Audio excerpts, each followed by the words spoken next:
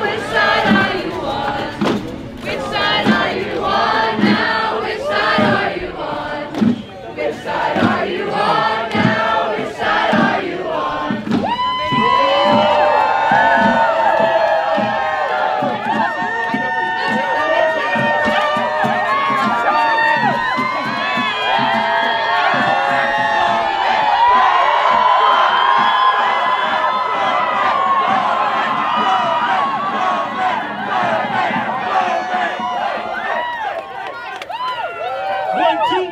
What's up, everyone?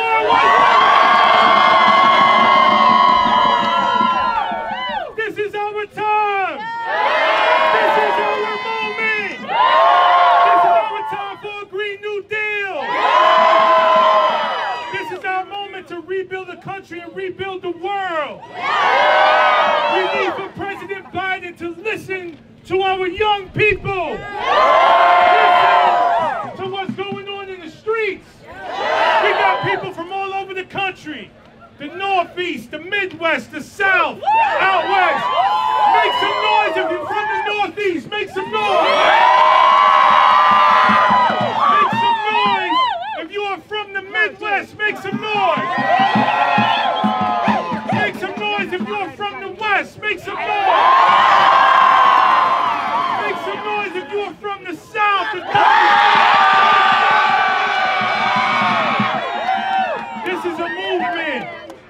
This is a movement. I am here because of the movement.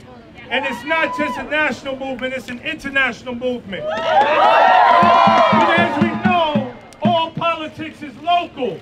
So I want to take us back to my district, New York's 16th Congressional District,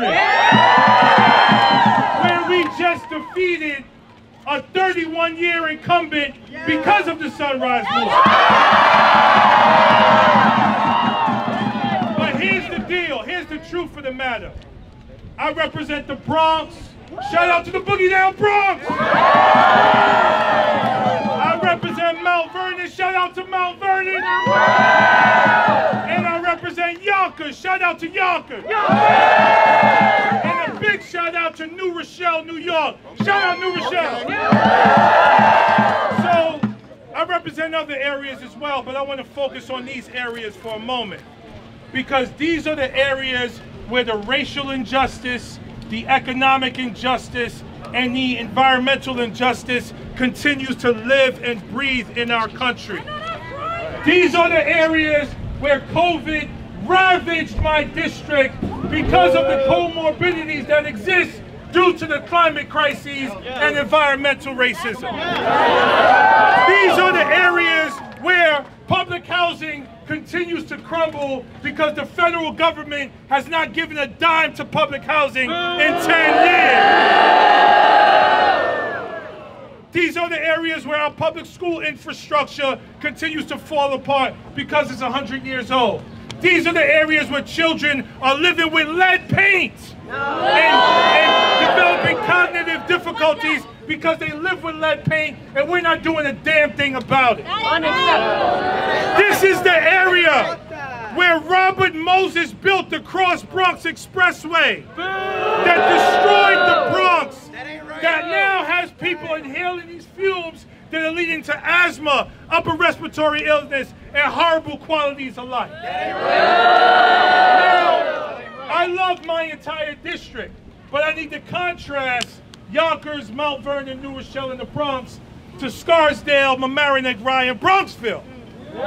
Because if you live in my district and you're white, you're more likely to be wealthy, you're more likely to go to fully funded schools, you're less likely to have asthma, and you're more likely to have green, beautiful places to hang out, play, and live. That shit ain't right! So, I am unapologetic. I ran for office to represent those who have been marginalized, neglected, and disenfranchised in my district. So now is the moment where we have to go big or go home. During the New Deal, let me see if I can get back up there for a minute. That's okay, I got balance. So when the New Deal was implemented, and we rebuilt America. We kept out care workers, we kept out farm workers, and we redlined black communities. And we freaking devalued those communities just because they were black. And over 30 years, we gave almost $200 billion in home loans to build the white suburbs, while black communities were left to suffer and claw and scratch and die. Now there's another part of this we don't talk about often. Talk about it. Not only did they redline us, they drafted us first for Vietnam. And then when we came back, they didn't have no jobs for us, but they had heroin for us. They had drugs for us. And they had fucking police for us. No jobs, but they have police. No jobs, but they have crack cocaine. They occupy our streets, they mass incarcerate us, but they leave us food insecure in transportation deserts and our buildings and schools falling apart. Fuck that! We gotta go big and take it to another level. And this is our moment. This is the moment! If you think this is the moment, make some noise! So,